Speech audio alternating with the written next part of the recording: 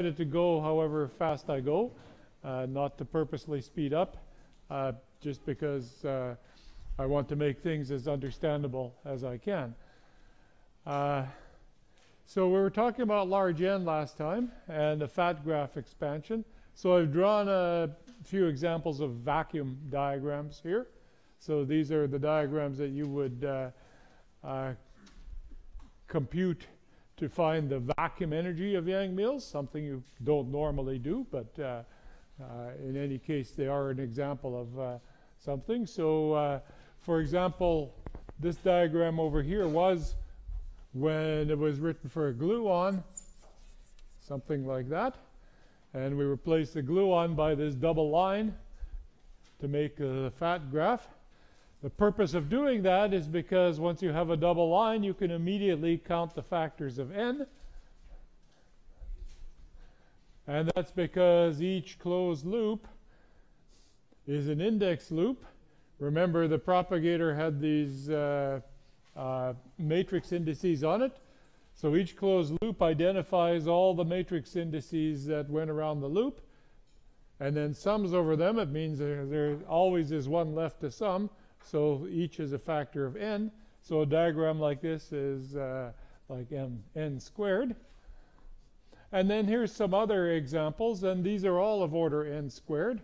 The way you get that is by counting the index loops. So here there's more than two. There's actually 1, 2, 3 index loops. And there's some factors of the Yang-Mills coupling constant. So for example, this diagram goes like G Yang-Mills to the power of the number of 3-point vertices. Remember, a 3-point vertex was like G Yang-Mills, so it was weighted that way. So here it appears squared, and then there are 3 of these index loops, so it's n cubed. And the way you make this to be of order n squared then is to combine G Yang-Mills squared with the power of n, like so, and call this some different parameter, the 't Hooft coupling lambda, and then you say this is of order n squared. And if you do that systematically, it should always work. So here's another example where we have lots of vertices. We have 4 3-point vertices. So we have G Yang-Mills to the 4th from them, 1, 2, 3, 4. And then we have a 4-point vertex. And remember, that one went like G Yang-Mills squared. And then the index loops, we have 1, 2, 3, 4. And then this one around the exterior is n to the 5th. And then if you identify lambda in the same way as up here, as G squared times n, that uses up a few n's. This is equal to lambda cubed, right? G to the 6th is G squared cubed. 3 of the n's are gone to make lambda cubed, and this is also n squared. Okay, all of these diagrams are called planar diagrams. In fact, they're all the ones that you find at the leading order of large n. Here I've drawn an example of one that doesn't go like that. It actually goes like n to the power 0. And you can see that by the same counting. So it has 4 3-point vertices. So G Yang-Mills to the 4th power. But then the index loops you have to be a little bit careful with. There is one around the outside. And then the stuff on the inside is actually just one big wound up loop that you could get anywhere by following it. So there's only a factor of n squared here. And that turns out to be lambda squared without an n. And so that's n to the power 0. The difference between the diagrams over there and this one is that this one is called non-planar. Non-planar means you can't draw it on a plane without crossing lines. Indeed, you see this line crossed in the center here would be difficult to get on a plane. Now, actually, these vacuum diagrams, it's not really a plane I should be talking about. It should be a sphere. And it's for the following reason. I want to think of these index loops as faces of a triangulation of something. So here's a face, here's faces. But then I also want to count this outside ring all the time. And that can only be a face of the exterior of the diagram. So I should think of these diagrams as being not on the plane, but one-point compactified plane, where the exterior is also a face, which means they're really sitting on a sphere. Now here it might look like you could squeeze a sphere underneath this guy, but that's not quite true, because the outside exterior of the diagram has also got to be on the sphere. So, so this is one that you cannot draw on a sphere. You actually need a torus. So what's happening here is it's looking like the expansion goes something like this. N, it's n squared if it's a sphere. It's n to the 0 if it's a torus. There's a nice topological number that goes like that. This is kind of a physicist's proof. It works for the first two. It's called the Euler character. So this is the Euler character of the two-dimensional surface you can draw these diagrams on without crossing lines. And we'll do a little better than a physicist's proof in a moment, but just to show you how it goes and to learn what the objects that we're talking about are. So this looks like this goes like n to the Euler character, where the Euler character is 2 minus 2 times the genus. So as the object gets more complex, the Euler character gets smaller and goes negative. The genus gets higher, and it sort of maxes out at 2. And then if we haven't talked about it yet, but if there happen to be holes in the space, it'd be the number of holes here. Okay, so just let me say a few things before we do something a little more systematic, what I mean by a hole. Well, these are all vacuum diagrams. What if I wanted something like a two-point function? Well, I can easily make one here. For example, out of this diagram, I can, let me draw it over again so I don't mess up your notes. I could make something that looks like a two-point function.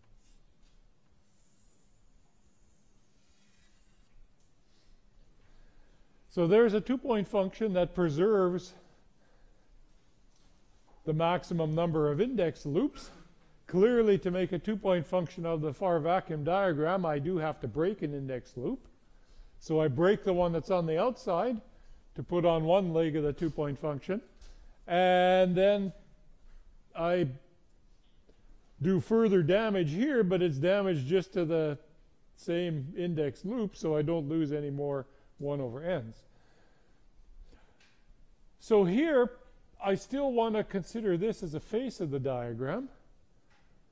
In a sense, the faces will always come with a factor of n, but the exterior here I no longer want to be a face because it doesn't have a factor of n.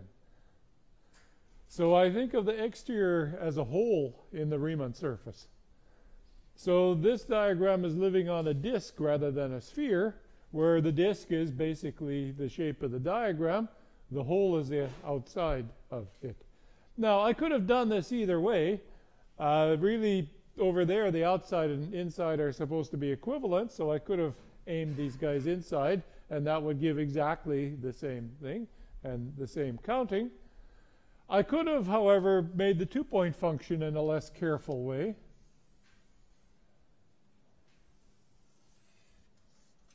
I could have done it something like this.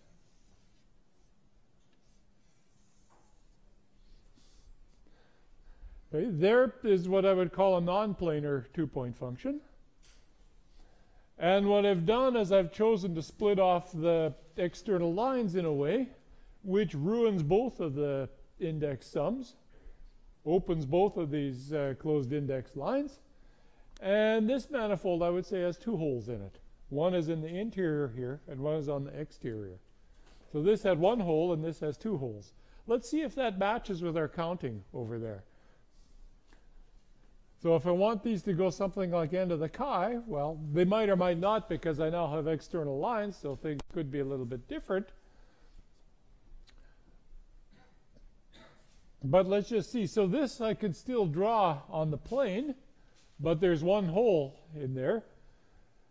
So chi should be 2 minus 1.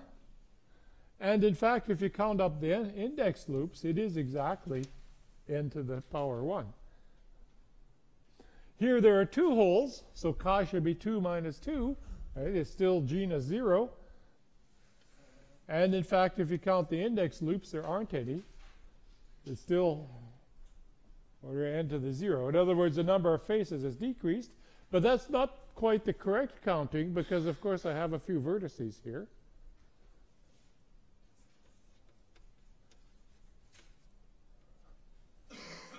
There are 2 of them. And if I want to put these together to make lambda, that will further reduce the n's. It'll absorb this n and make a lambda. What that means is my final formula will depend on the, as well as the Euler character of the surface, it depends on the number of external lines. Okay, so I have to be a little bit more careful. Now, looking through review papers on ADS-CFT, I never see people talk about external lines. So that led me to make a little bit of effort to derive a formula for the powers of n that you get with a diagram with external lines. Okay, so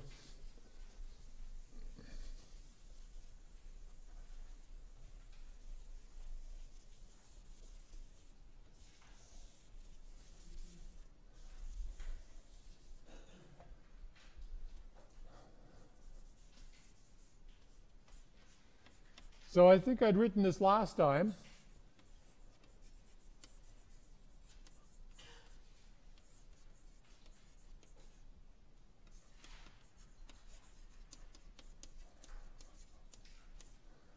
Let's define a few things about the generic Feynman graph. So let me call f the number of faces, which is the number of index loops that appears in it, just by definition. Then it should have some vertices. Let's say there are V3 3-point vertices.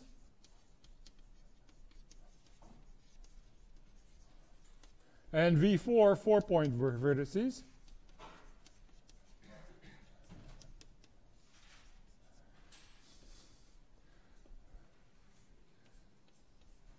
The internal lines inside the graph, like these, I will call E. So E is the number of internal lines.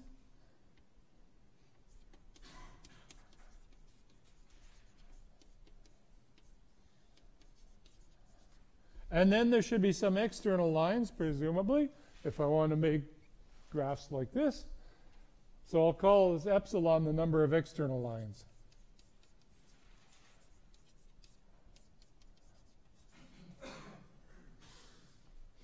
So the coefficient that goes in front of the Feynman integral that you still have to do. Of course, the integral is a hard part. We're just doing the easy part here. The coefficient that goes in front of it comes from these numbers. So there should be an n to the number of faces. Those are index loops.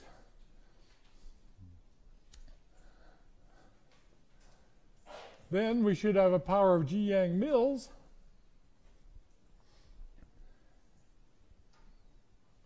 One of them for each 3-point vertex. And then there's G Yang-Mills squared for each 4-point vertex. And that's the coefficient. So we would like to simplify this. To do that, I need to derive some formulas which relate these things. And actually, these formulas are rather easy. One of them is the Euler character, which is related to the number of faces. Just let me make sure I get the sign of it right here.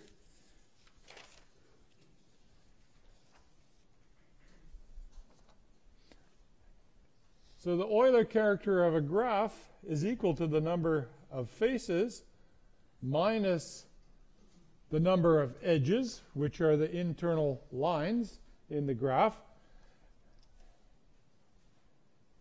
and then plus the number of vertices, and it doesn't care what kind of vertex. It can be 3 or 4 point vertices, or you can generalize it all you want with higher vertices. It just counts the number of vertices, and that's it. So here, that's plus V3 plus V4. So we can use this to recover the Euler character, which will go here, because you can see you can use this formula to eliminate F in favor of an N here, and then a bunch of other stuff. And then there are a few other formulas that we need. One of them, I'd like to define the number of loops in a graph. So these are one loop. What do I mean by loops? Well, the obvious thing, it has a loop in it. But there's a more formal definition of a loop. A loop is if you write the Feynman diagram in momentum space, you associate momenta with all of the internal lines, and there's a momentum conserving delta function at each vertex. You use the momentum conserving delta function to constrain the momenta of the internal lines. That uses them all up except for one, which is the overall momentum conservation of the graph. Okay, so the number of internal lines minus the number of vertices plus 1 is what I call the number of loops, the number of momentum integrals that remain. And it is, if you look at the graph, just always the number of loops in the graph. Might not be that easy to see in a really complicated one, but like here, it is indeed one integral that would remain. So the number of loops is equal to the number of external lines, pardon me, the number of internal lines, E, minus the number of vertices, right, because each vertex is a momentum conserving delta function. And then that doesn't quite get rid of them all, because there's an extra overall momentum conserving delta function that must survive. So it doesn't quite subtract all of these. There's one left. So you could try this out if you like. The diagram over there that I erased, which was like this, it has, well, actually, this is kind of, it has 0 vertices. It has an internal line, actually. I'm not sure. This might be an exception. Okay, let me go to this diagram. This diagram is better. So it has 2 internal lines and it has 2 vertices. So this number is 2, and these numbers add up to 2. They cancel, and that leaves one loop. For vacuum diagrams, it should actually work probably beyond this one. This might be a special case in all this counting. This is an internal line. There are no vertices, and you add 1. It would tell you this is 2 loops, and it's not. It's 1 loop, right? So this one doesn't follow the formula, but any more complicated one has to, actually.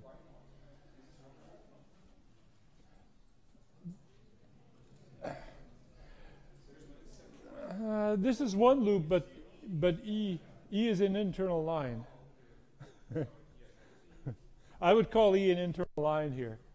The vacuum diagram is a little bit subtle because the overall momentum conserving delta function is actually a power of the space-time volume in front. Right, so the vacuum diagrams are maybe a subtlety in this counting. Although I think once you have some vertices in them, they're not. Yes?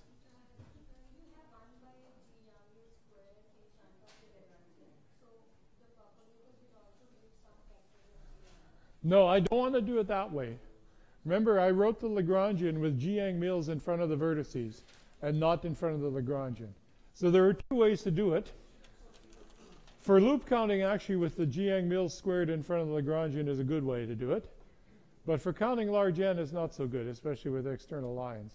It's better to do it the old way with G Yang-Mills in front of the interactions. Okay. And then there's a third identity, which is just a combinatorial one. It says that a 3-point vertex emanates 3 lines, 4-point vertex 4 lines, an internal guy 2, external one 1, and there should be some overall accounting of the number of lines in the diagram, and that gives you a formula like this one, that the number of external lines plus 2 times the number of internal lines is equal to 3 times the number of 3-point vertices plus 4 times the number of 4-point vertices. Okay. So this emanates 4 lines, this one 3 lines, this absorbs 2 of them, and the rest have to be external.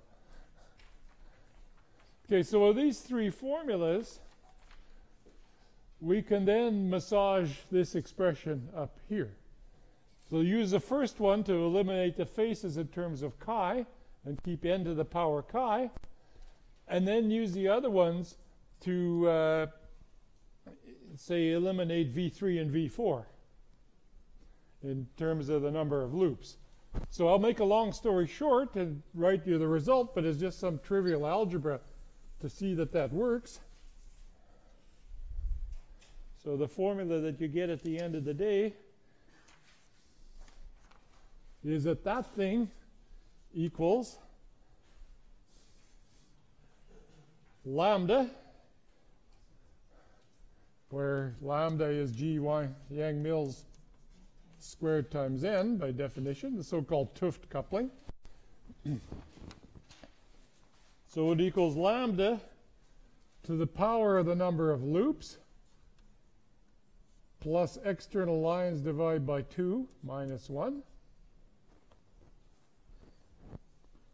And then n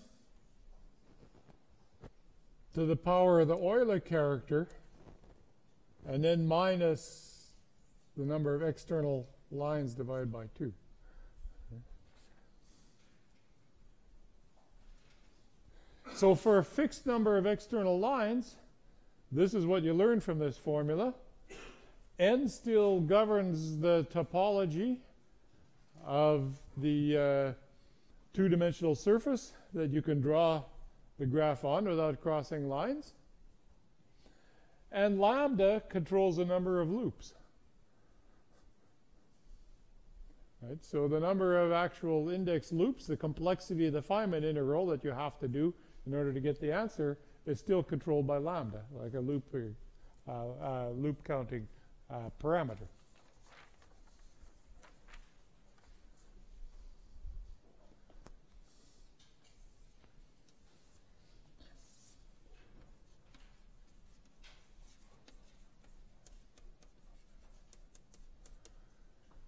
So if you take the large n limit of your Yang-Mills theory, that will emphasize diagrams where the factors of n are maximal. That means this Euler character should be maximal for any number of external lines. So let's think about it first with no external lines. In that case, like we were drawing over there in the examples, the maximum Euler number is that of the sphere.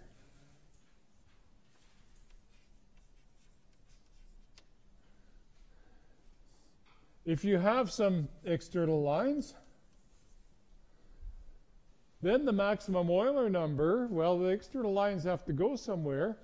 But as we saw in the example of the two-point function, they can all go into the same face. So we can define that face that they all go into as a hole in the manifold on which we draw the sphere. And that means the maximum chi, Euler number, is equal to 1.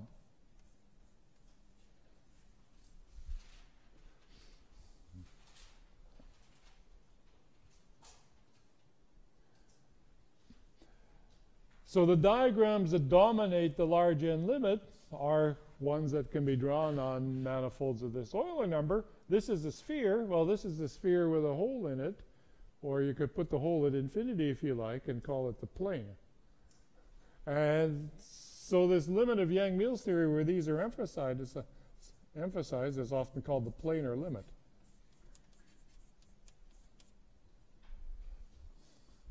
And as an example of the last thing that I said, if you really take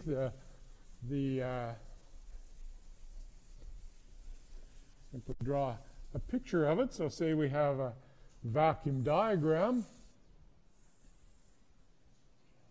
Well, let me make one that's not so trivial, say like this. Okay, so there's a vacuum diagram, and we want to attach.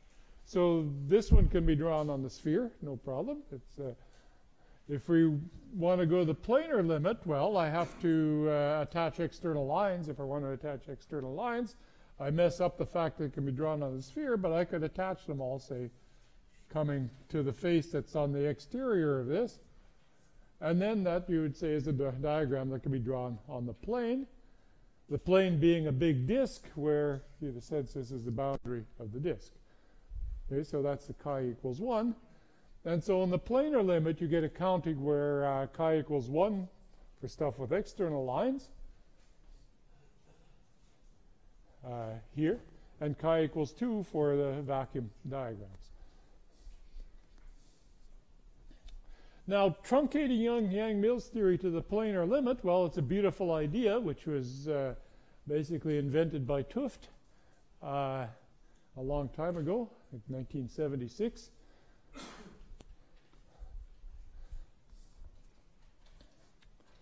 One might think would simplify it.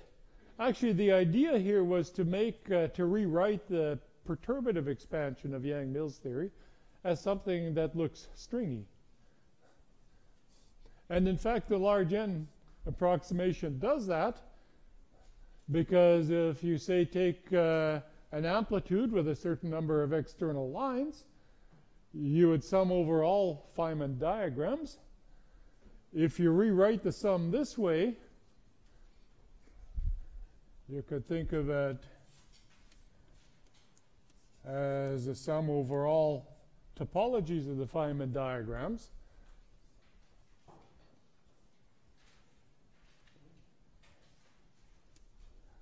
And then the factor of n that goes with them.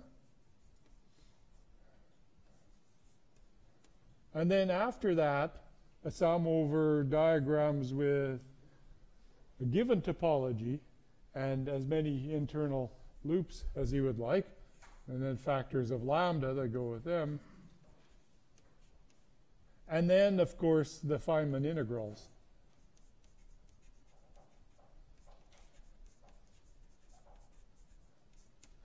And this looks something like that expansion that we were talking about in string theory, if you identify n as 1 over the string coupling.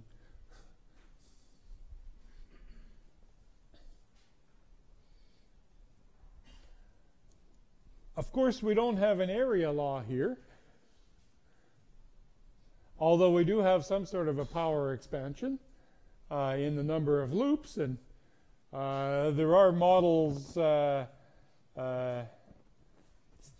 incredibly simplified models of Yang-Mills theory, where in fact you do sort of think of that as an area, right? You think of one of the internal loops as being an area, or as being a unit of area. So this is indeed something like e to the log lambda times the area. So in some sense, there is even a slightly closer analogy to the stringy approximation to an amplitude. Okay, so this was long taken as one other bit of circumstantial evidence that Yang-Mills theory has something to do with a string theory, or string theory has something to do with the Yang-Mills theory.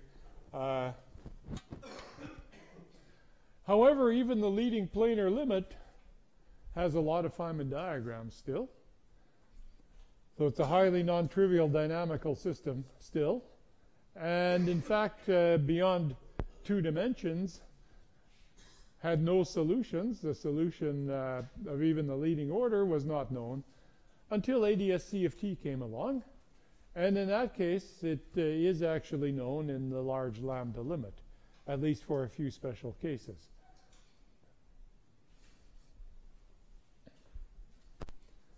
All right, so that's what I had to say about large N.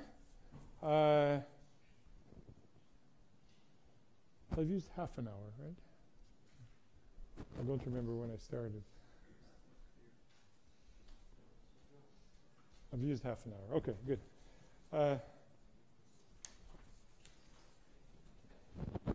Are there any questions about it? Please. Why was the epsilon is not 0, the luminant term is with the earlier character 1 here? Is it in the planar limit, on the radius? Yes. Why is it? Why? Yes. Well, for this reason that you could put all of the external lines into one face. Right, so you can draw a graph with any number of external lines on a diagram that is planar. And chi equals 1 is the Euler character of the plane. Okay. Just to be sure, in this reshuffling of the various Feynman diagrams, Mhm. the loop order is not related to the genus of the sphere, of the surface where we embedded the diagram, right? No, they're independent actually. So for a given genus surface, you still have an expansion to all loop order. And in fact, this lambda controls that expansion. Right? If lambda is small, you can truncate the expansion in a few orders. You can approximate perturbatively. On the stringy side, actually, lambda will be large.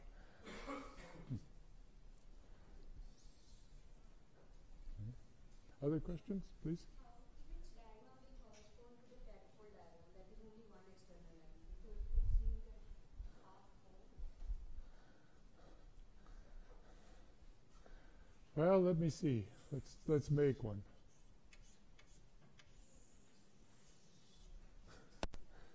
So there's a tadpole. Right? It has a factor of n, and it has a factor g Yang-Mills from the vertex here.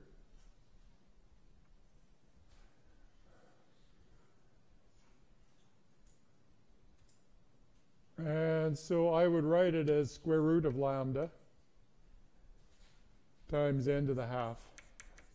And I think it agrees with that formula. But if I look at from a strength perspective, it looks like a surface with a elliptic genus half.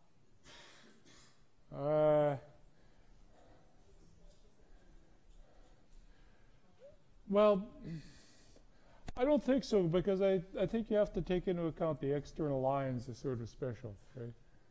So there's some factors of n and lambda which are fixed by the number of external lines. So in other ways, what does the external line correspond to when I compare Yang-Mills to strings? It'll be external lines on the string amplitudes, so scattering amplitudes. It's basically the same comparison. So. Basically the punctures on the Yeah. So in a string amplitude, you just fatten this up to a string, and it's the same genus. The association of string couplings with external lines is just a normalization thing, I think. I'm not sure. I haven't thought through whether somehow with vertex operators you actually get coefficients like that, but at this point you can think of it as just a normalization.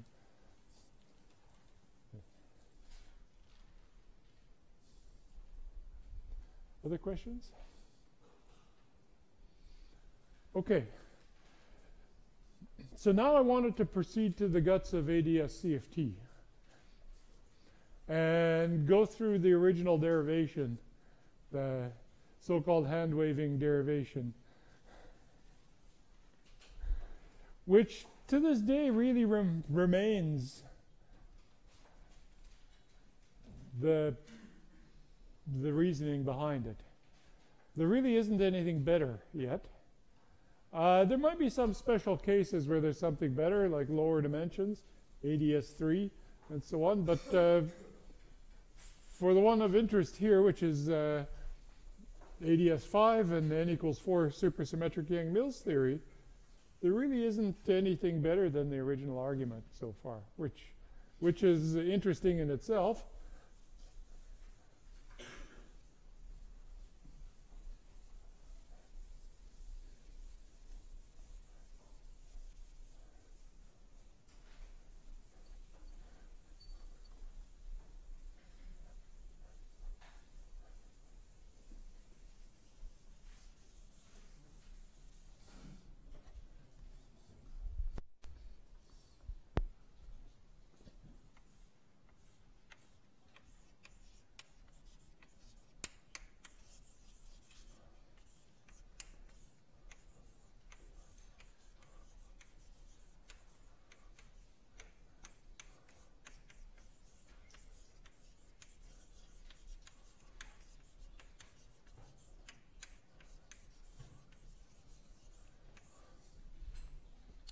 And how the argument goes is to begin by studying a state of n coincident D3 branes in the type 2B superstring theory.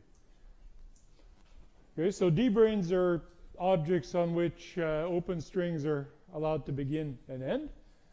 And that's almost all we need to know about them here, except a few, well, there are a few other small technical facts.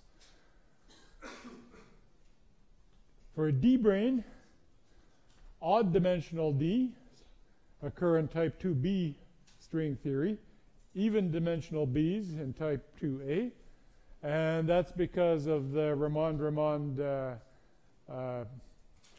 form fields that occur in the two theories. In a sense, what they are is like generalized vector potentials that couple to the charges of the branes, and the forms have different dimensions in the two theories, one even, one odd, and so that's why that part of it. But we want a fairly specific state of the string theory, one with a bunch of, well, infinite, flat, parallel, coinciding D3 branes. Okay, so they should look something like this in the 10 dimensions.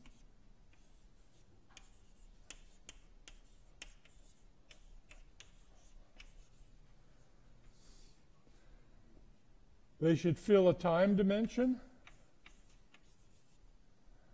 And then they should fill 3 space dimensions.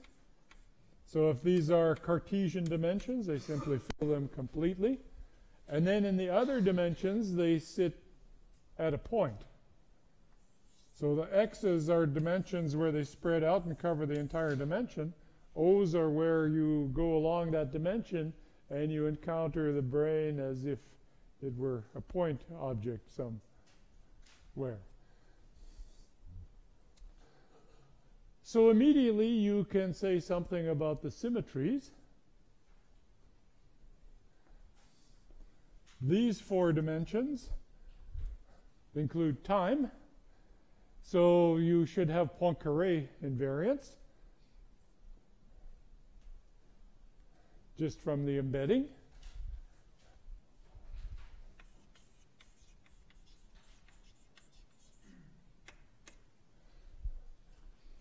This Poincare invariance will actually be enhanced by scaling symmetry, which means it will turn into conformal symmetry. And in fact, it'll even turn into conformal supersymmetry at some point. So at some point, it should become the conformal group of 4 dimensions, SO42. These guys, well, look like there are 6 directions in which you can go away from the stack of D3 branes. So if you suppress the stack of D3 branes, these 3 dimensions and just think of them sitting at a point. So you can't see these 3 dimensions. What does it look like? It looks like a point charge, maybe just sitting at the origin, not moving. So that, if you have a point charge sitting here, the physics around it has a rotation symmetry. If it's sitting here, it's SO2. If it's sitting in these 6, with these 6 extra dimensions, it should be SO5. Is that right?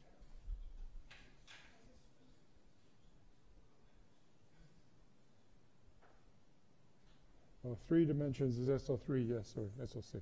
Good, good. I was worried there for a moment that we had reinvented.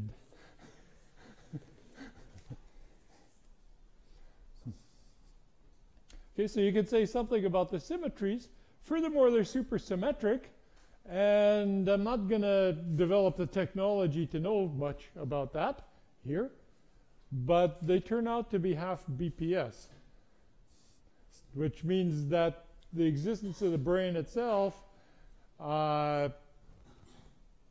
preserves half of the supersymmetries of the type 2B string theory. So the number of supersymmetries of 2B is 32. The brain configuration preserves 16 of them.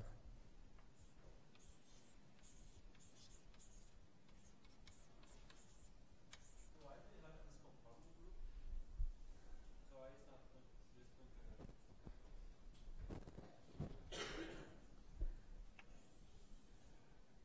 We will have it eventually. You're not supposed to be able to know that you have it from looking at the diagram as is.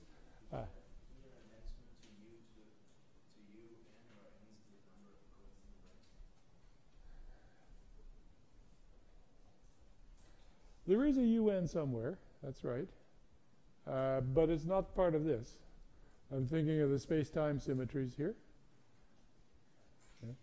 And those are just Poincaré, this rotation group. And then somehow mysteriously, if you also have scale invariance in Poincaré, it will get promoted to this full conformal piece, which is incidentally like an analytic continuation of SO6. It's very similar. Okay. Half of the supersymmetries, actually that should start an alarm bell ringing in your mind, because, I don't know, maybe you thought that ADS-CFT, the dynamics of these brains, should have the same number of supersymmetries as type 2B superstring, right? The low energy stuff is Yang-Mills, and it should be the same number. And that will happen also with this enhancement, right? So you go down to 16 supersymmetries, then somehow it manages to become scale invariant and conformally symmetric. And then the conformal superalgebra has these other 16 so-called S generators, right? These are usually called Q, the Poincaré ones. It has the S generators. So once you have conformal symmetry, the supersymmetry algebra actually doubles again. So it comes back, yes? 16 dimensions. Shouldn't I expect also having the scale symmetry? Any transformation that leads to that to the point of the in the origin of the We're talking about string theory on these dimensions. It's not really scale invariant. It has a string tension and so on. So, all right, that's why this one is kind of special. But this will be an emergent symmetry in a low energy limit, in a sense. That's why you're not supposed to know it happens just from the diagram. But out here, no, it's not really scale invariant. It's string theory. String theory has a string tension and all these massive levels and stuff like that.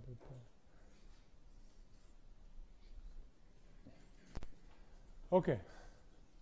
So this sort of configuration we're going to describe in 2 ways. One is weak coupling.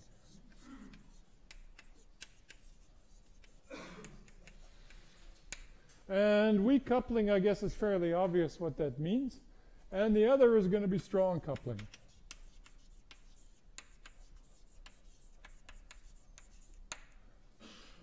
So weak coupling string theory I hope you've been learning about in your other lectures. Right? So turn the coupling down, turn the coupling off, in fact. So you just have free strings. So what kind of strings do you have in this 2B theory? They're a superstring, and there's a bunch of D branes. So let me try to draw D branes. I'm the world's worst artist, so. Okay, so here's your stack of D branes. They're supposed to be on top of each other. And you have two kinds of strings in this theory. Right? 2B is a closed string theory. So there are closed strings floating around out here. And then with branes, there are also open strings. And what they do is they go from D brane to D brane. They might do something like that. A bunch of open strings. Of course, if you really turn the string coupling off, then they don't talk to each other. They're just some theory of strings here and theory of strings there. We might not want to turn it off exactly because that would leave us with a trivial theory, but we could make it weak. Weak enough so you can trust string perturbation theory. Okay, so you might have learned about free strings. I don't know if you've yet learned about string perturbation theory. But luckily we don't really need it here for this hand-waving argument because we will never actually do a calculation.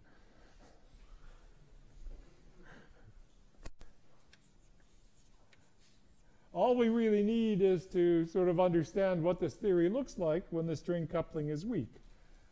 So the string coupling is usually called G string, and it's the propensity for strings to join and to split and join. Right? That's how strings interact. Well, it's just like particles interact that way. Their world lines split into multiparticles in field theory and so on. And so that should be the string coupling constant. There's another constant in string theory called the string tension.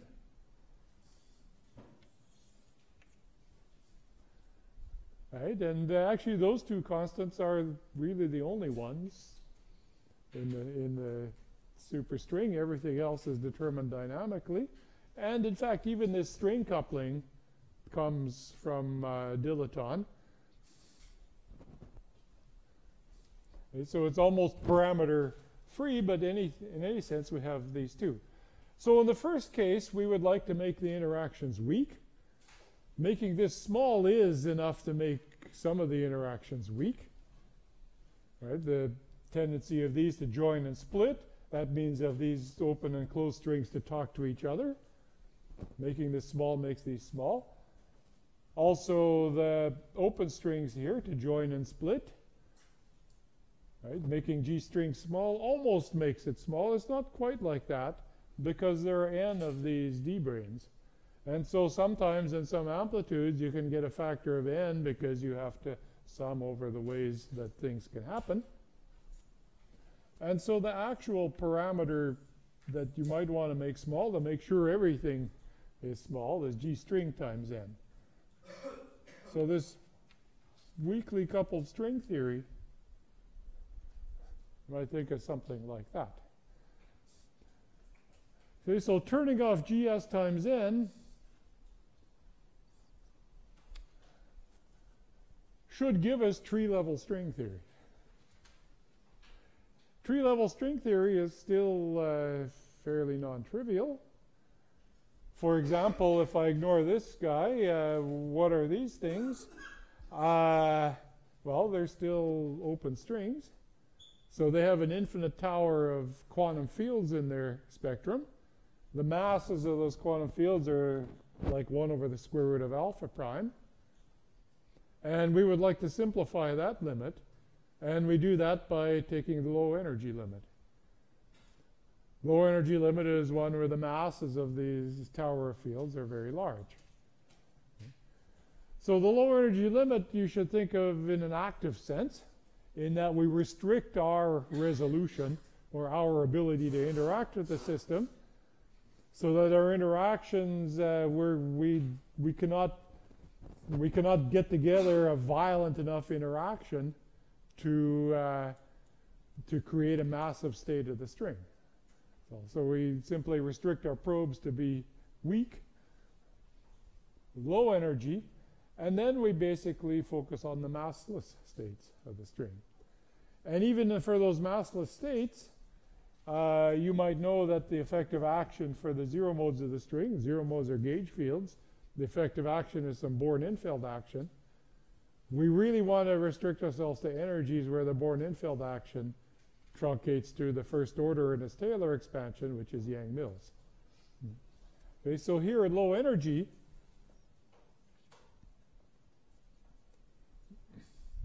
I'm running out of room here.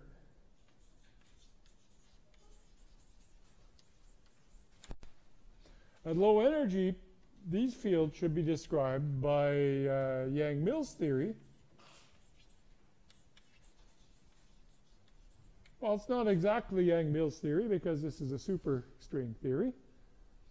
So the zero modes of open strings do have gauge fields in them, but then they have all the superpartners of the gauge field. You have to fill out the whole super multiplet. And actually this Yang-Mills theory, together with all the superpartners you get, is n equals 4 super Yang-Mills theory. So that's what these things describe. What are these guys? Well, we turn off their interaction. We take a low energy limit. They really turn into free gravitons floating around outside. Right? The lowest energy states of the closed string are graviton supermultiplet. They interact with G string. So G string is in the Newton constant in 10 dimensions.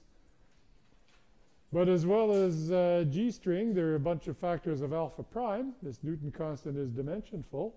And so if you go to really low energies, you basically turn off all of the interactions doubly so, and you have a bunch of free strings. In particular, they don't talk to these guys either. So this system has two components, n equals 4 super Yang-Mills theory here, and then the string floating here. N equals 4 super Yang-Mills theory turns out to be a superconformal gauge theory. So in some sense, the space-time symmetry of this side has been enhanced from Poincare to SO24. And in fact, its supersymmetries, it's supersymmetric. Also, the supersymmetry algebra becomes the superconformal one. Okay, so that's the weak coupling side. What about strong coupling? Well, strong coupling is a bit more complicated. Well, not really.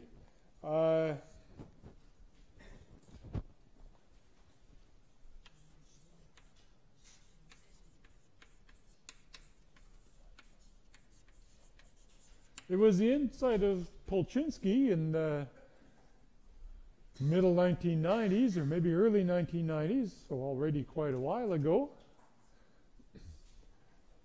that some of the solutions of 10-dimensional supergravity, namely the black D-brane solutions, actually are the same state of the string theory as things something like this. The reason why they look different, these are just solutions of supergravity, in a sense the effective field theory that's described by string theory. The reason why they look different is because they're in a different limit. So they're reliable solutions, but not in the limits that we took here to talk reliably about this thing. In fact, they're good in a different limit where the string coupling is actually large. There's supergravity in a low energy limit.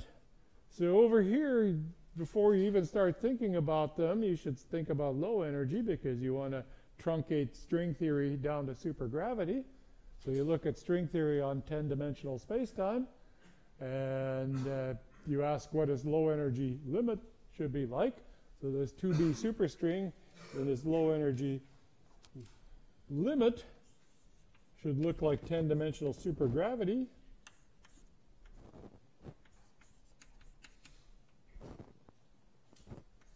So this is the supergravity action. So the string tension appears here in the Newton constant. And then it's a 10-dimensional field theory.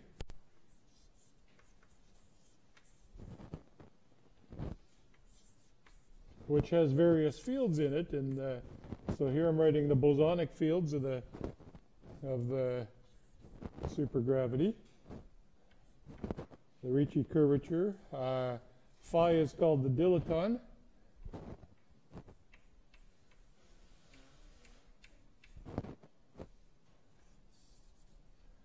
And this is in the so-called string frame. The dilaton could be absorbed into the metric to get a slightly different expression. And then there's a sum over the field strengths of the P-form gauge fields.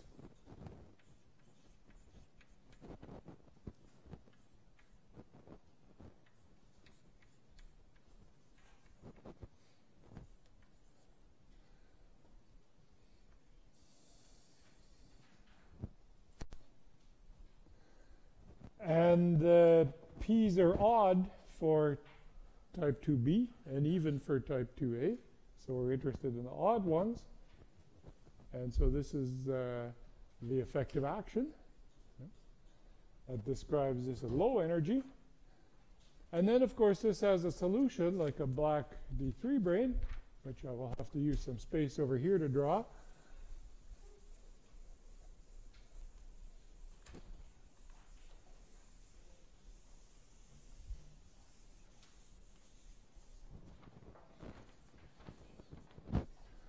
So it has a metric that looks like this.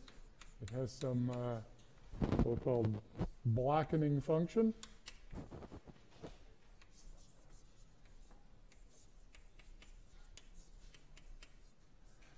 This will have the same symmetries that our stack of D3 branes had. So here is Minkowski space, 4-dimensional Minkowski space. So this is a Poincare invariant bit. And then there's a radial direction, which is really the radius in the other directions, the other 6 directions.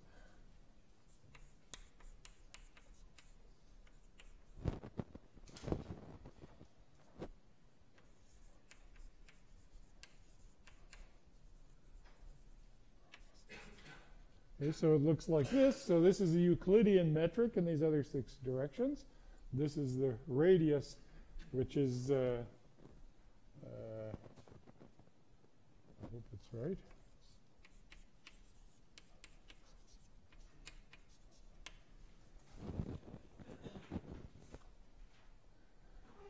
Okay, so this is the metric field. The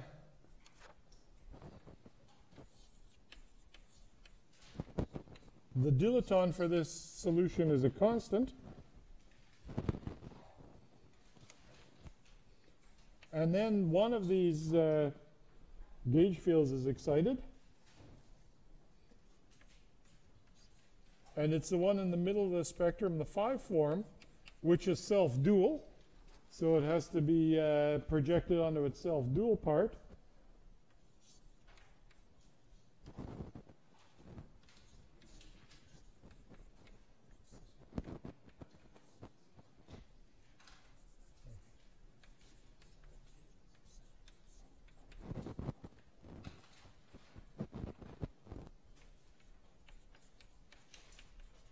So it looks something like this. So the blocketing the function appears here. And this is a phi form in the r direction as well as x0 to x4.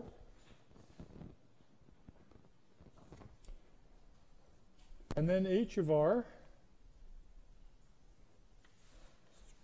right in this spot, h of r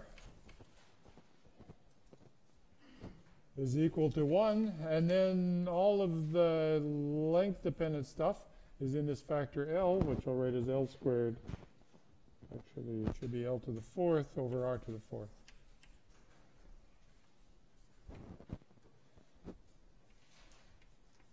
And L just comes from, well, the only dimensional parameters over here is the Planck length, or I should say the Newton constant, and it basically derives from there. And the fact that this 5 form has n units of flux emanating from the D3 branes. So through a 5 sphere that links the D3 branes. And so this is 4 pi G string times n. I'm talking alpha 4 here, L to the fourth, so alpha prime squared. Okay, so it looks something like that. Okay, so this is the black D3 brane solution. It has a Ramond-Ramond charge, and I guess the Polchinski insight was to identify this Ramond-Ramond charge with, in a sense, the charge of a perturbative D brane. So this is only seen, this charge, when you crank up the coupling constant. And it looks something like this. Okay, so I've gone on for an hour. Maybe I can give you a break now, and we'll come back and discuss these two some more. In however many minutes your canonical break is.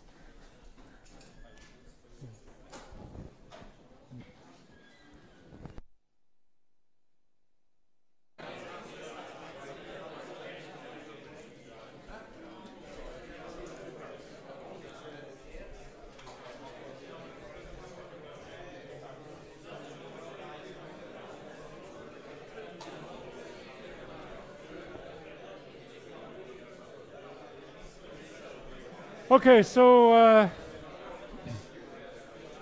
let's begin so at least I get through this stuff today.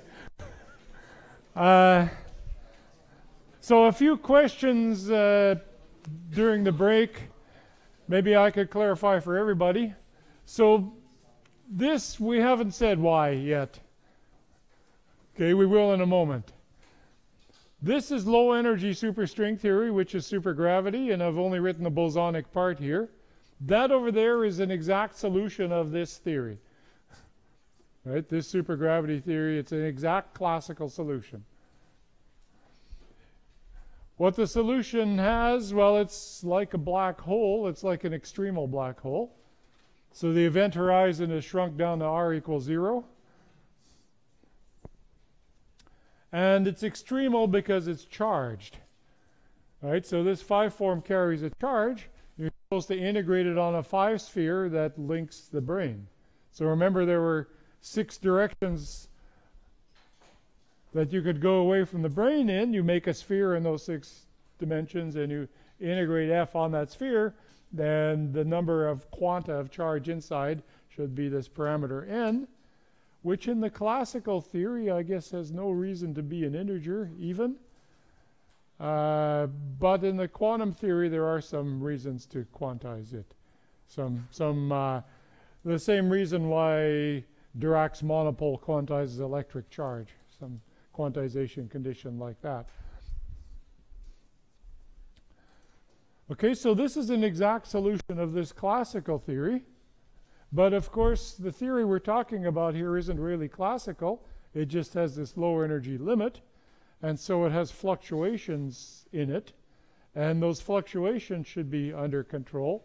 And that's what will give us this condition. The way you get the condition is you look over here, and the length scale in the solution here is this number L. So the number L gets its form from the fact that this has to have n units of flux. And then the dimensionful parts of this L to the fourth come from the Newton constant over here. So somehow those things work out so that this is the one parameter, dimensionful parameter of this solution. And again, you want this to be a low energy limit of string theory. So you want this L to the fourth to be such that the massive modes of the string aren't participating here. So it should be, say, much smaller than the inverse string tension, which would be alpha prime squared. Okay, so this is just a consistency requirement that our classical theory really is classical and isn't somehow polluted by the higher modes of the string. Okay. And of course, this inequality, if you cancel the alpha prime squared, is just that 4 pi g string n is, sorry, not much less than. That would be a disaster.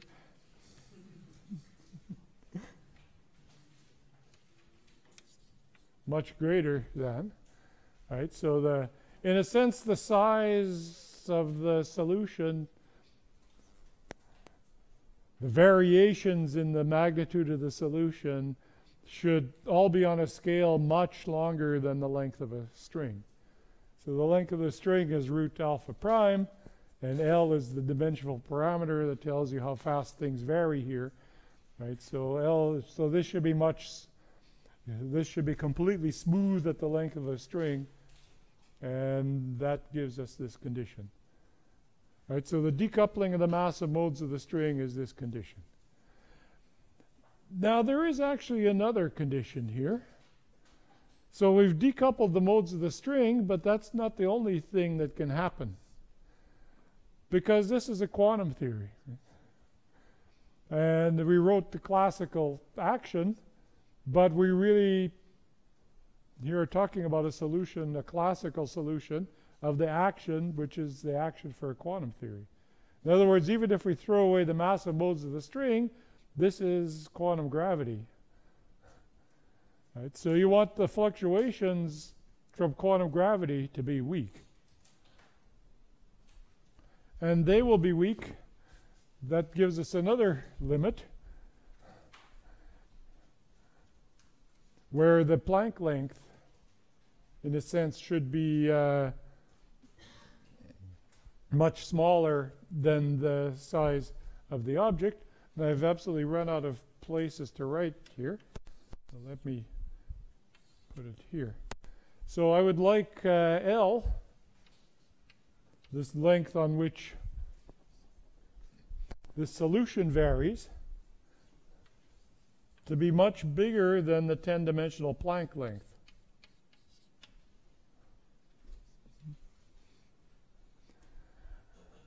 And that, just like, well, quantum gravity seems to be turned off in this room. That's because we're much bigger than the Planck length.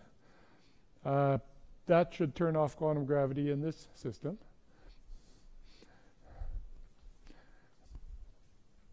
And if you work it through, well, L Planck has these alpha primes and so on in them. It's a little more complicated than that, actually, because there is also a string coupling here from this constant piece.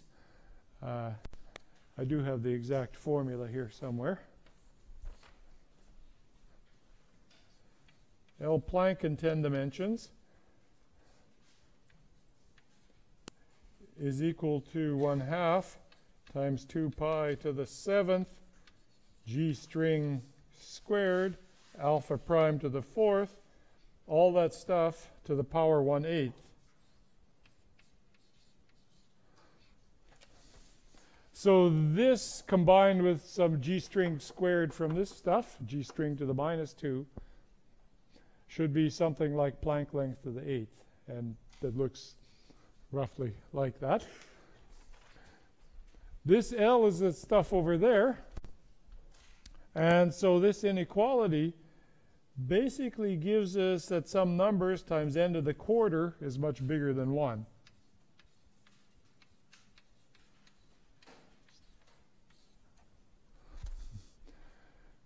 So it's on this side that we actually need large n to turn off quantum gravity. And it's only when quantum gravity is turned off that this is a reliable solution of the theory.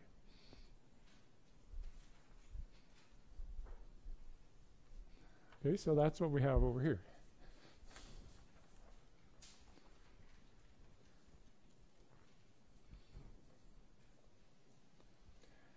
Okay.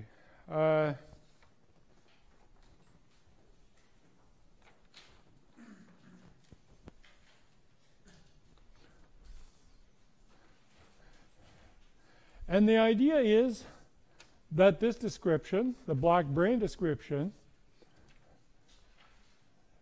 is describing exactly the same state of the superstring theory, where you've taken this coupling constant and moved it from something near zero up to something that's large.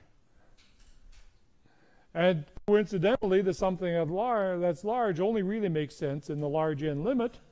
Back here, the large n limit is the limit of a large number of these d branes.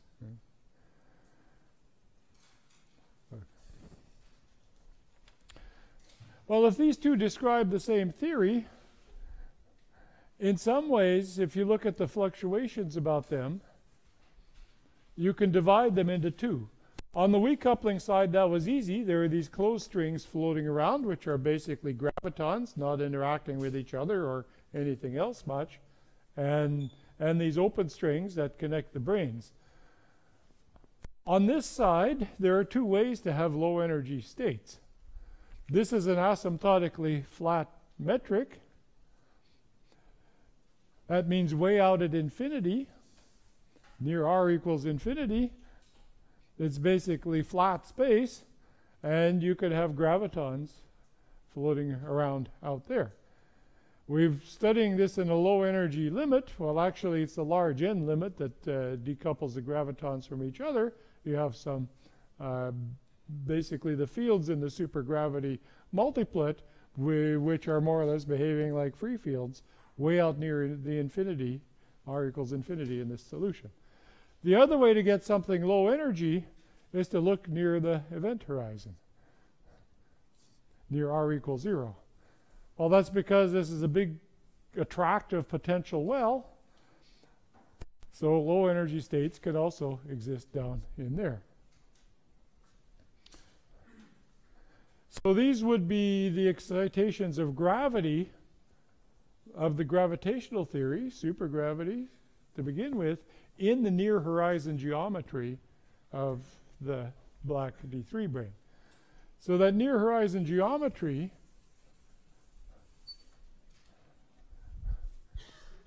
you get by making r really small compared to L. So this h of r turns into L to the fourth over r to the fourth. When you stick it into here, what you get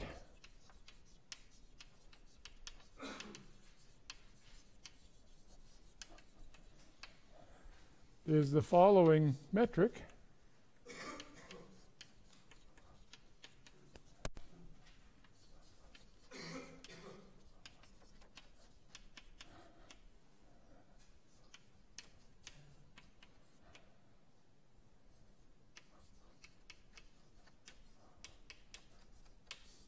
Which is basically the metric of ADS5 cross S5.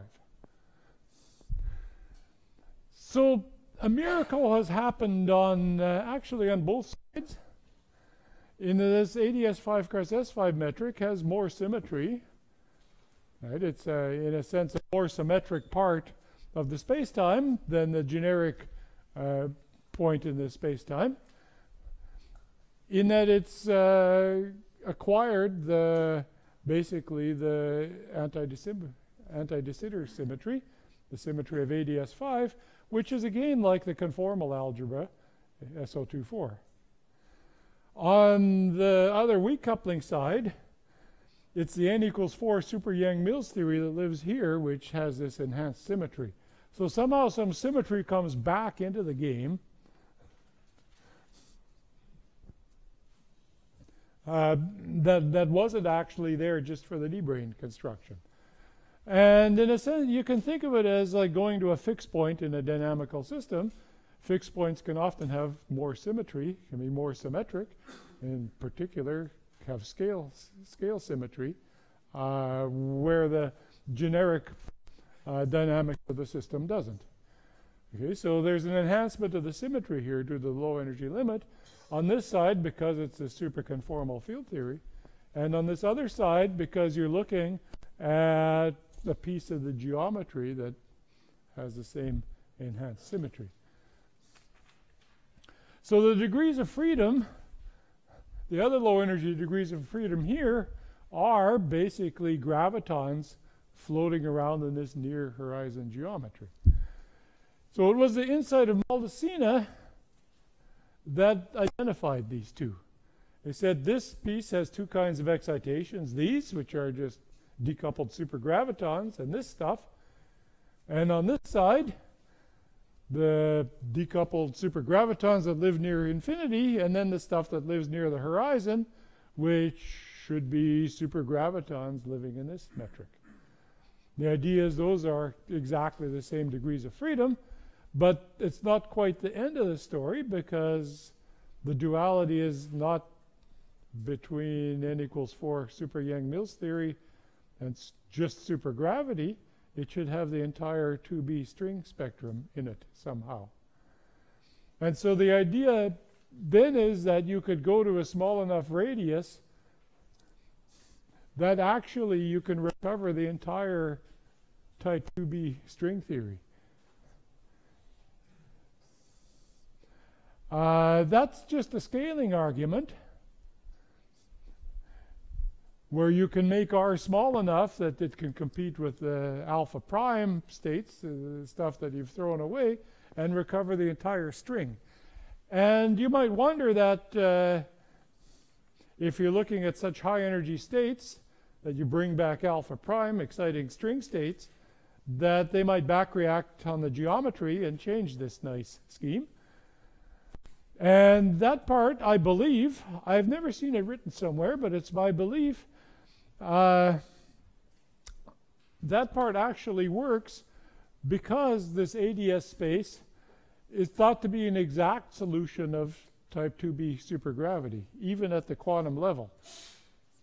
So in some sense, it's partially supersymmetric, and all of the quantum corrections to this supergravity coming from integrating out stuff higher up in the string spectrum, so stuff that will be suppressed by alpha prime, higher curvature terms, and so on, all of those things actually are supposed to vanish when evaluated on this solution. And that's why in the near horizon geometry, you can get back the entire spectrum of the type 2B superstring. So then the duality is type 2B superstring theory living in this geometry and the analogous limit of the 5-form flux, so ADS 5 cross S5 with n units of flux through the phi sphere, is exactly dual to the low energy stuff here, which is n equals 4 super Yang-Mills theory. And they both come with this re-enhanced symmetry. So here you have the whole type 2B string, so it has all the supersymmetries of the 2B string theory. And here the enhanced symmetry comes from the superconformal extension of the Poincaré symmetry of the D3 branes.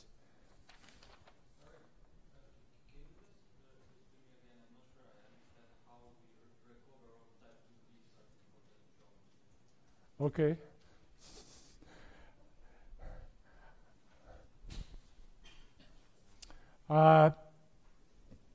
So the discussion here, in a sense, tells you that the degrees of freedom down here are gravitons in this geometry. But actually, if you lower R, you can excite higher energy states. And it's just a scaling argument, which I haven't given you, but there is a fairly simple scaling argument that tells you if you go to small enough radius, where here this geometry actually doesn't change, you just go to smaller radius,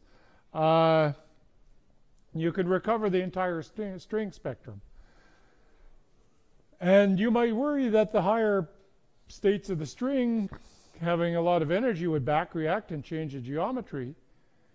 And I believe that does not work because this geometry is actually an exact solution of the full superstring theory.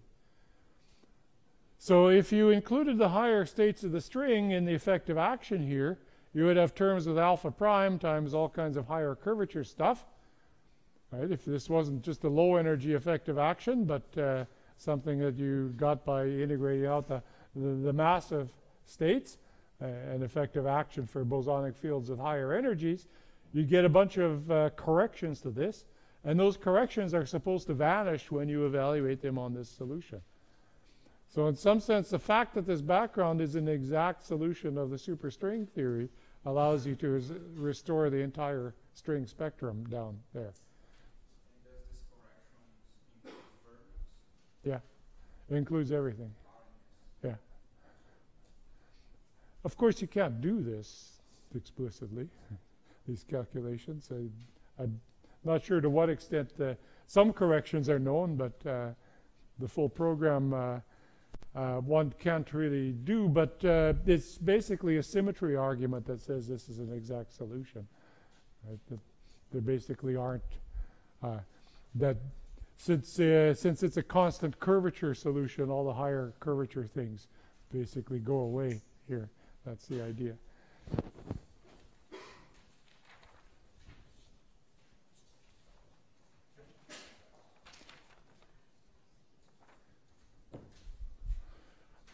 Okay.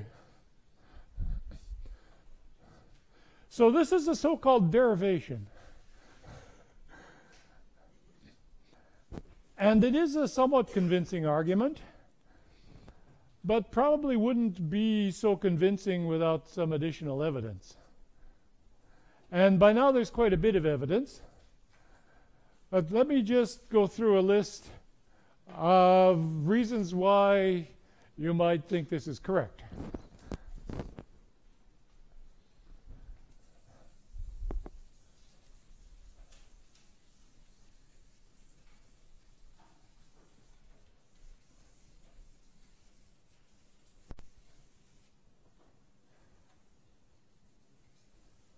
Okay, so the reason why this strong coupling and this weak coupling solution are solutions of the same theory.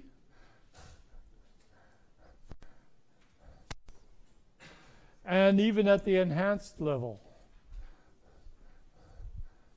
The enhanced level means n equals 4 super Yang-Mills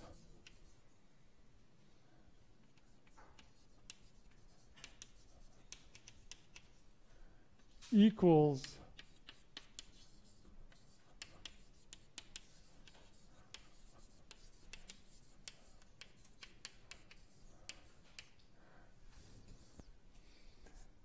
the entire string spectrum. And once you have the strings, you might turn back on supergravity. It doesn't have to be in a large n limit. So the super Yang-Mills theory with any gauge group, any SUN, any value of the coupling is equal to the type 2b string on this background, where you identify the radius of curvature of the background with the 't Hooft coupling.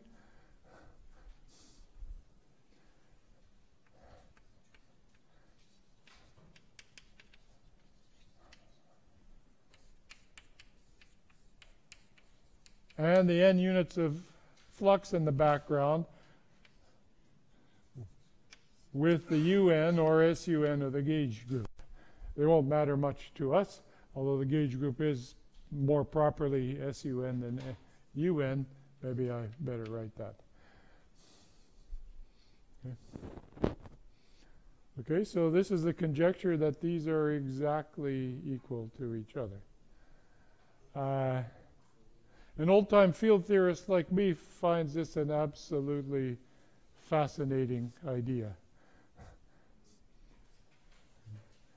What it tells me is that one kind of observer like us, whose only tools are particle accelerators, kind of crude, might see this world as Yang-Mills theory. Highly supersymmetric, conformally symmetric Yang-Mills theory. Not sure how we would see that kind of a world. We would be rather strange objects in there, because we would all have all different sizes, for example. But anyway, one observer sees the world that way, and another guy, equipped with some other experimental apparatus, I don't imagine what that is, but some other apparatus, sees the world as not 4-dimensional and not garden variety Yang-Mills theory, but as a 10-dimensional world where with quantum gravity turned on and where the elementary objects are strings. And it's exactly the same world, just two different points of view. So I used to teach in my field course, the course I teach to graduate students, the unique action for quantum electrodynamics is F mu nu squared plus and so on, and the unique action for supersymmetric gauge theory is this. Well, this says it's not true. There's at least two different ways of describing exactly the same dynamical theory. Right? So there's no more uniqueness in the variables that you describe the theory with. Okay, so evidence.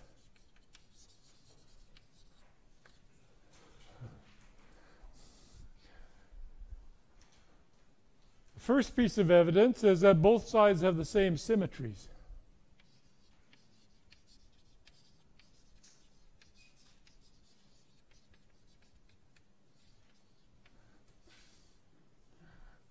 N equals 4 is superconformal, and then has a SO6 equals SU4R symmetry.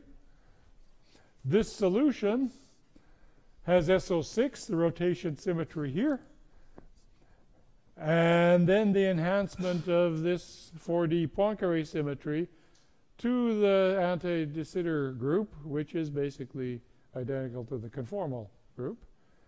And then there are supersymmetries that go along, and the full supersymmetry on this geometric side also matches the full supersymmetry, which is something like PS U2 slash 2,2 slash 4, I think. I have it written here somewhere, but I won't bother to look it up. The full superalgebra together with all these bosonic symmetries is this big supersymmetry algebra, and it's the same on both sides. And more than the symmetries being the same on both sides,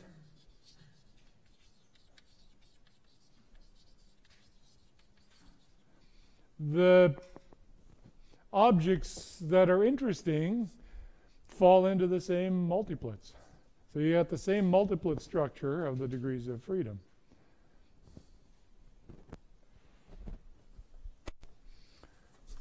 Then beyond that,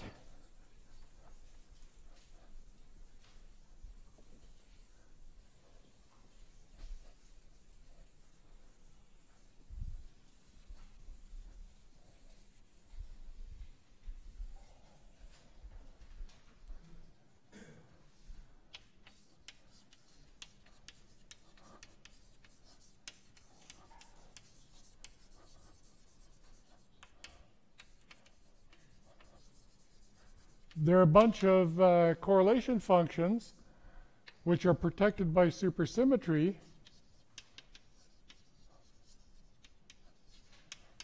and they turn out to be identical. So these are half BPS objects. You can identify half BPS operators in n equals 4 super Yang-Mills.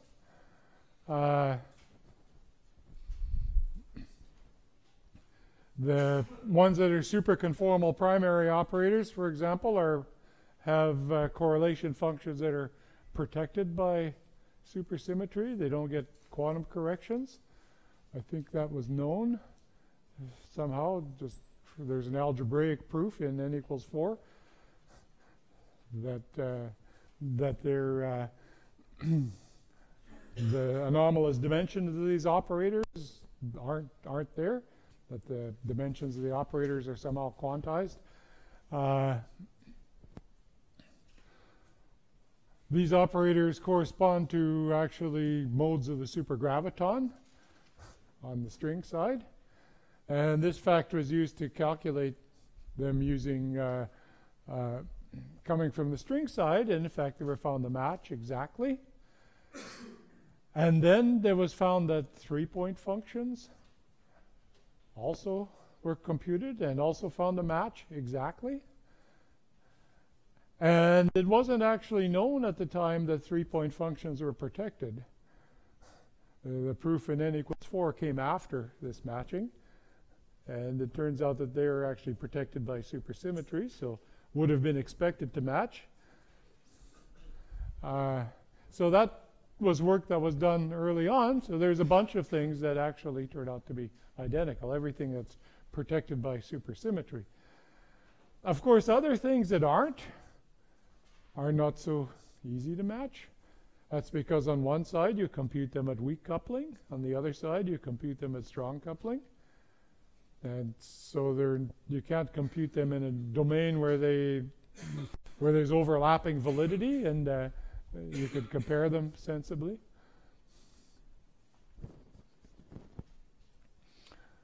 Okay, and then there are other things like Wilson loops.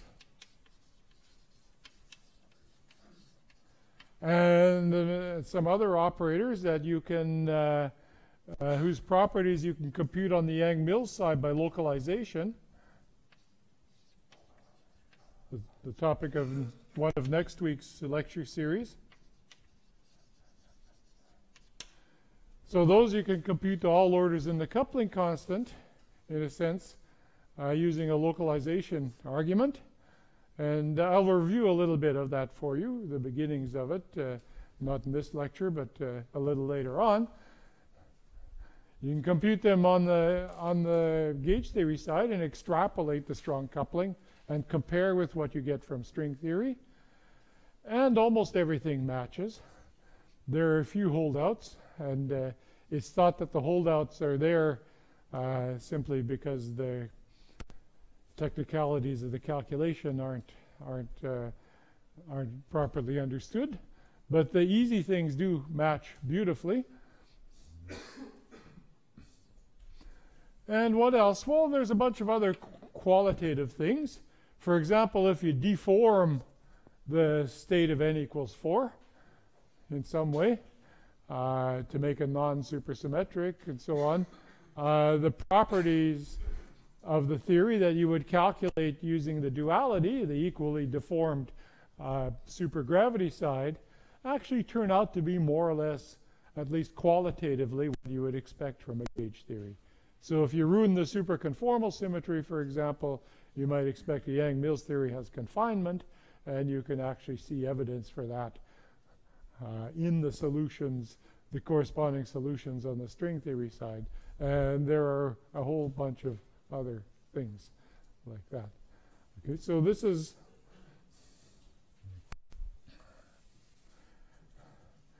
and then there's actually another thing I should mention, and that's the integrability program. And this is for the planar limit.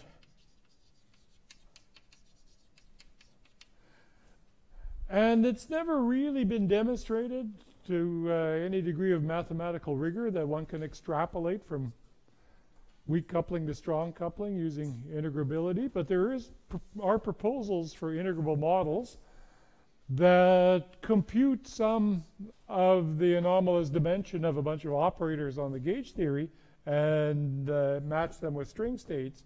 There are some extrapolations from weak to strong coupling in this business that are pretty convincing, you know, that fit weak coupling up to 5 or 6 loop order, and match computations on the strong coupling side, which actually on the string side tend to be the more difficult ones here.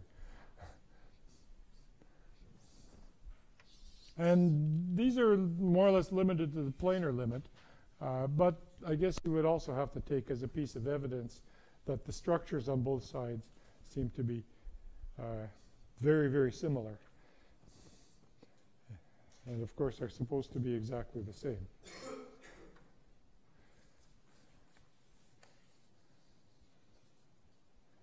Okay, so just a few more words about the duality itself, how you're supposed to use it.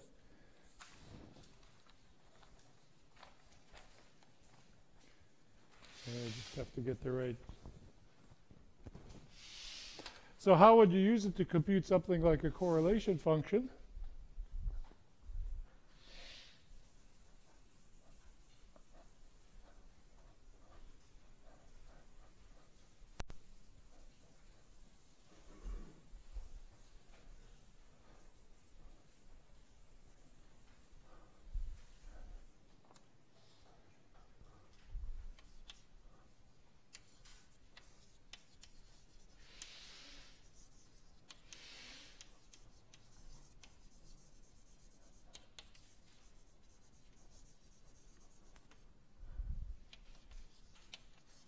say in the n equals 4 super Yang-Mills theory,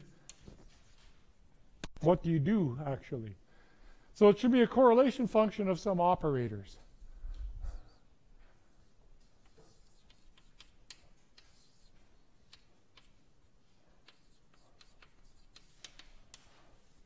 So something like that. The time-ordered product of some operators. Maybe I'll go to Euclidean space, and then time ordering is a little different. So some array of operators. This is supposed to be x2 here. Well, let me assume that these operators are scaling operators. So in the superconformal algebra, there's a dilatation generator.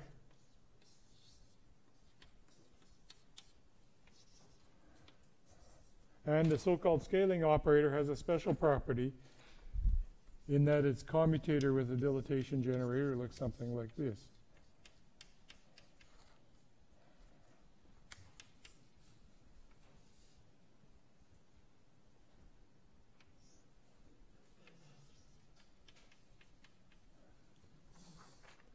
In other words, if you put it at the origin at x equals 0, so this piece is absent, in a sense it's an eigenoperator of dilatations.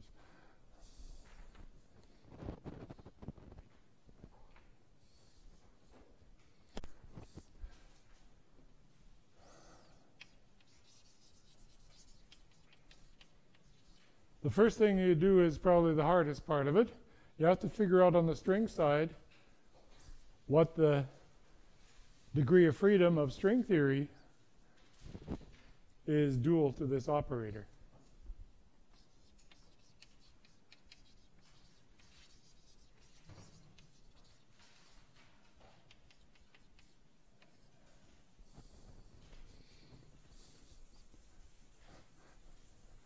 Symmetry is usually an important guide in doing that.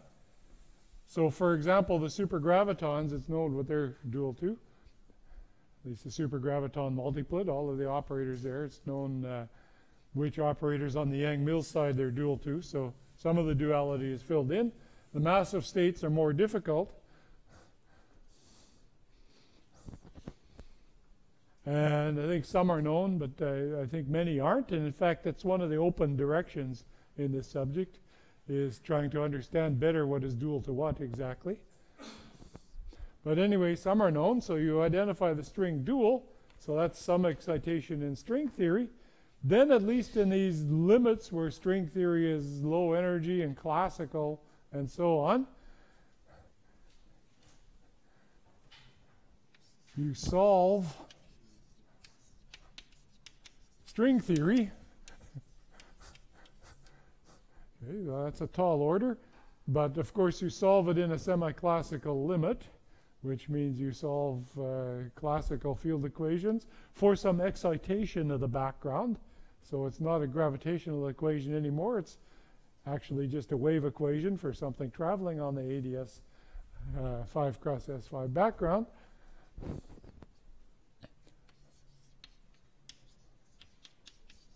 With a boundary condition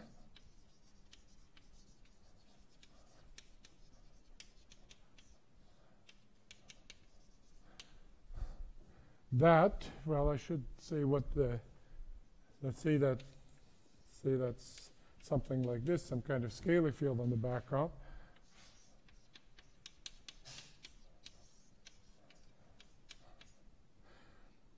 That this field approaches some fixed value at the boundary of ADS.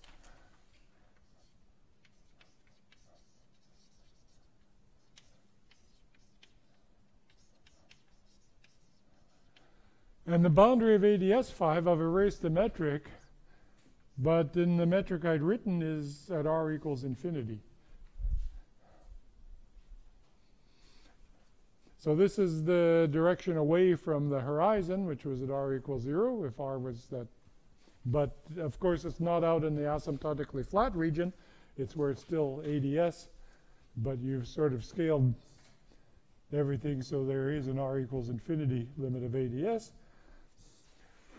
So you solve whatever wave equation for your string mode that you have with a boundary condition that it approaches this phi 0. There is a subtlety that it usually approaches phi 0 times a number which goes to infinity. So we'll deal with that later, but that is often there, something like r to the power delta. Let's not worry about that for now. And then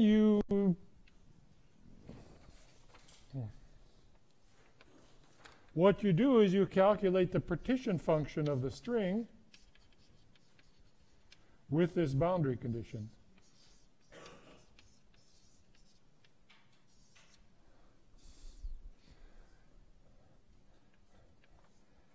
And that you identify with a generating functional in Yang-Mills theory, where the function that you put in the boundary condition, this phi 0, is a source function whose functional derivatives give you correlators of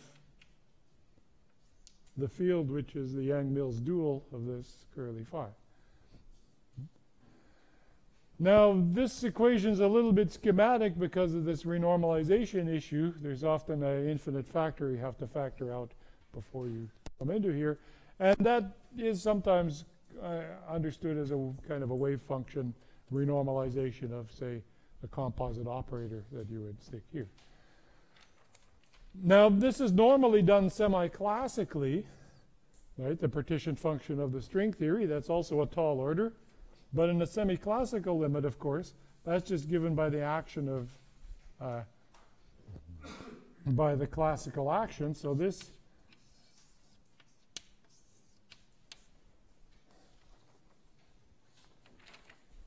could be the classical action. Of perhaps supergravity or corrected supergravity.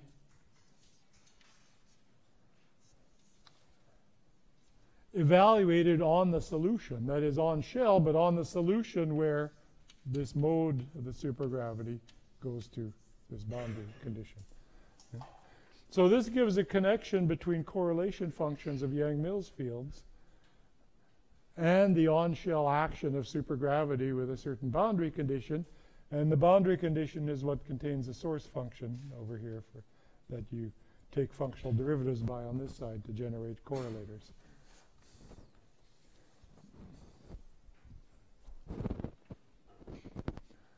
Okay.